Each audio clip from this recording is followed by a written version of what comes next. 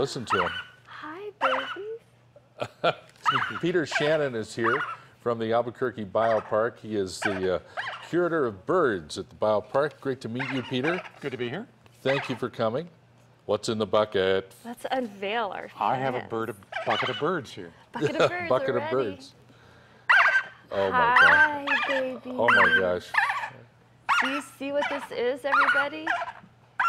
Oh, come on out. Little baby flamingos. There you go. These were, oh, look at that. Oh my goodness. How old are they, Peter? The bigger one is about 3.5 weeks old. Small one's about 2.5 weeks. So they're about, Oh my about a week gosh. apart. We had the eggs. We hatched them in the incubator. And then once we hatched them, we obviously had to raise them. Babies. And I Hi, babies. watch which direction he points, because he will get you. Okay. Wouldn't So- be the first time I've been. Okay. Oh, but not like this. So we're hand raising them because we couldn't leave them in the exhibit because we have some predator problems out there at the zoo.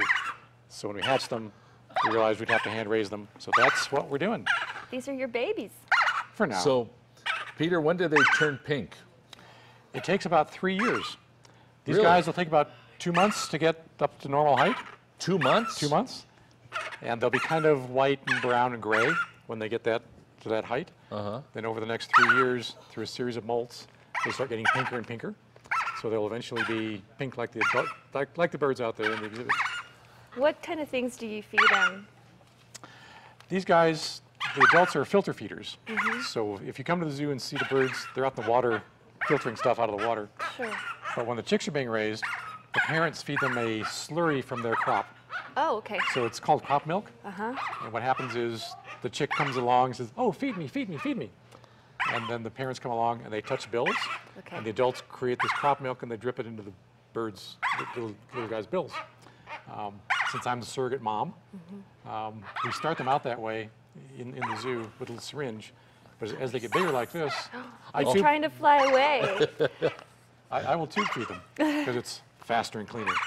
So when we get fed, I've got this long rubber tube. I fill it up with stuff and run it down their throat, push it in, and we're done. It's How very about quick that? and very Wow, clean. Peter. Oh, What a we're suddenly quiet. fascinating creature. I don't know if you can tell. I fed them this morning. Right here at the bottom of the neck, there's kind of a little bulge. That's where their crop is. So that's where all this liquid goodness comes It from. just stays there. Yeah. And they do eventually fly, but they prefer to run, or Flamingos can fly. and do they swim too? Oh, they swim really well. It's fun to see them out in the water because they look like pink swans. Oh, Because cool. they just kind of paddle along. It's kind of cool. Sure, No, and I'd like the image of these guys in Key West. Yeah. But do they survive like in colder climates as There well? are 6 species of flamingos. There are some in South America that occur at 10,000, 12,000 feet. Okay. So they very, very high elevations where it gets very, very Whoa. cold. As long as the water doesn't freeze, they are fine. Okay. Now, when you watch the flamingos at the zoo, they love, it's quite a little society there. They like hanging out together, don't they?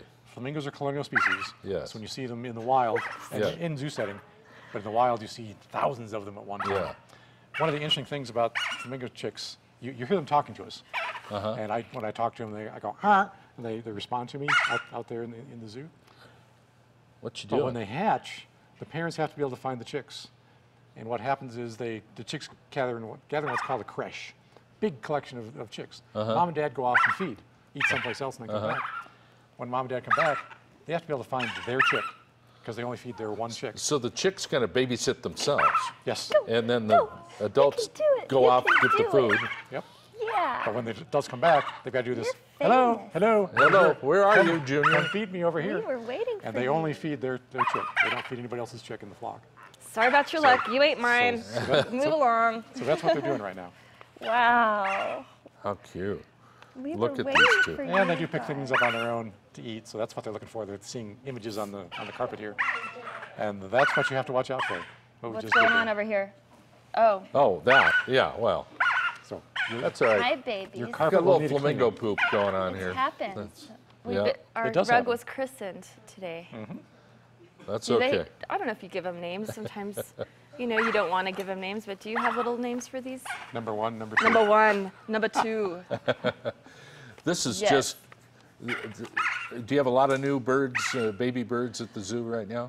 Spring is always a busy time. Yeah. So we have the flamingo chicks. We have a sun conure chick that we're raising, roadrunners, a lorikeet that we're hand raising at the moment. What do little roadrunners look like? Are they? They're really, really cute. Are they? Everyone knows what a roadrunner looks like. Sure. But when they're small, when they first hatch, they're black and their eyes are closed. They can't see anything. So when they get fed by their parents, the nest shakes. Yeah. Oh, you're upstaging me. I know. But for the roadrunners, the nest would shake. I just like how Larry's so cool while this baby flamingo's trying to Eat my shoe. have a little morning snack. Oh, their hands. I'm look going to at be these jumping in two. your lap, Peter, if they come toward me. Wow. This is so exciting. Back to roadrunners real quick, the nest shakes, and the chick goes, Yeah. and mom and dad drop food into its bill. Oh, that's neat. So Peter, So will everybody has a different strategy for will feeding. members of the public be able to see number 1 and number 2? With Yeah, these- their names are number 1 and number 2, Dan. That's what they're calling them. Our director's wanting to know guys. their names. Now they but will peck you if I have my hand out. Right? They might. I'm going to call It them. won't hurt. This one's Biggin and that one's Littlin. Come here. Biggin and Littlin. Oh, you poor little thing. But they grow really fast. You like my shoe, don't you? Within about 2 Yeah. months, they'll be full size. Now they grow. We've seen them at the zoo, but they're about 2 feet tall, aren't they? Probably 2.5? 2.5. They can stretch up to 3.5 feet. when Yeah. they're- Why do they stand on one leg? Well, you know what I'm going to answer. I don't. Because if they pick up the other leg, they'd fall over. Yeah, right. I've kind of walked into that one Well, you see how you got your leg tucked up under your leg to here? protect themselves, to keep them warm, It's comfortable. to keep It's them warm, comfortable. maybe. It's comfortable. It's comfortable. It's nice to That's stand that way. it. They can Now stand on they're- one leg and rest the other one. For these youngsters here, their feet are pretty big. Precious. Yep. They will grow into them. Yeah, I bet they will. Oh, Nice. Peter, this has been fun. Thank you for bringing Unforgettable. these 2 little guys down to see us here on the Morning Brew. And That got up just for you.